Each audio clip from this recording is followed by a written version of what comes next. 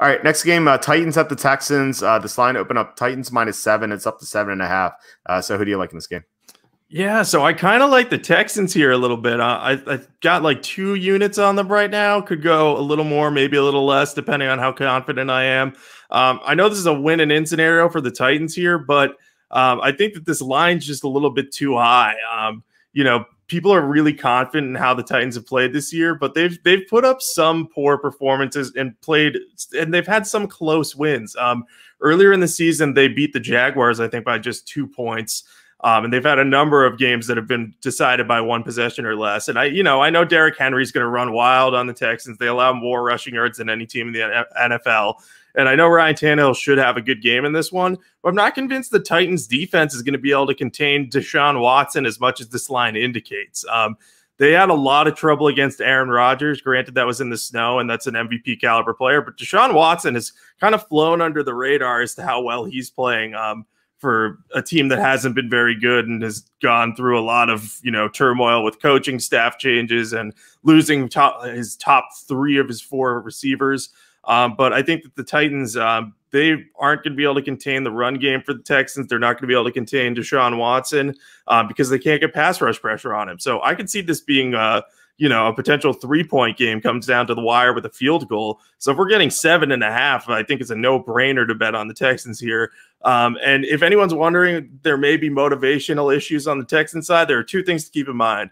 One, if they beat the Titans and the Colts win, it's possible that the Titans are out of the playoffs, which would be a huge accomplishment for the Texans to, kind of hang their hat on this season and be like, hey, this was a lost season, but, at least we did that. And J.J. Watt's post-game comments, what I was getting to, and now Chris is asking about, I think that they will motivate them to treat this game like the Super Bowl as well, because J.J. Watt's an outspoken leader on that team, and he was livid at their effort last week. And I think that guys are going to be apt to step up for Watt and at least put forth their best foot in this game. Now, that doesn't mean they're going to win, but if they bring their best effort and they play really, really hard in all facets of the game, they should be able to cover this spread. So I'm going to be on the Texans here.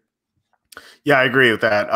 And I think people it's weird how people view the Texans week in and week out. Like ever since Thanksgiving, they played the Colts, and that was a high effort game the first time, and they were in position to win. And then Deshaun Watson and the center had that mishap, or the center had a bad snap, and Watson he had a chance to get it, and then and that was a fumble, and he had the towel on his head, sitting on the bench by himself, and you knew he'd be deflated, and the whole team would be deflated the following week. So the following week they played Chicago, and they put no effort into that game. They got blown out.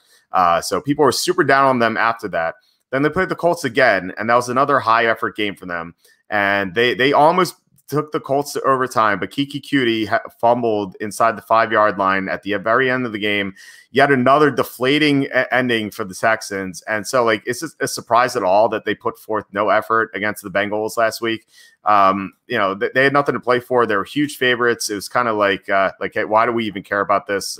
We just lost, quote unquote, our Super Bowl. So I think this is another chance for the Texans to win their quote unquote Super Bowl against the Titans. Like you said, knocking them out of the playoffs. I think that's pretty huge. It could at least give them some hope. And of course, they have nothing to play for here because they have nothing to lose for, rather, because they have no first-round pick or a second-round pick, so they can't really improve in the draft positioning. So this is all they have to play for. And like you were talking about, the Titans have no pass rush at all. So even if they're up double digits, Deshaun Watson is going to have all the time in the world to connect with Brandon Cooks and Cutie and Chad Hansen, and he could get the backdoor touchdown. And I think this line's too high. The advanced spread on this game was Titans -4.5. It's up to 7.5, so we're getting 3 points of value with 6 and 7. I love Houston. I think they're going to come out, and I think Aurora Snomo might claim one of her victims here.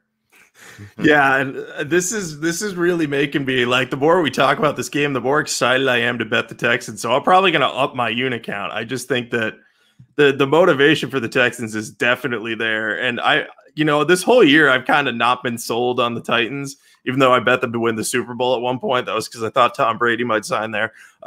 This game and this line just feels like a great spot for the Texans. Yeah, I agree. And you, of course, you had that great bet on the Buccaneers to win the Super Bowl, which I'm super jealous of. But yeah, well, let's get to the next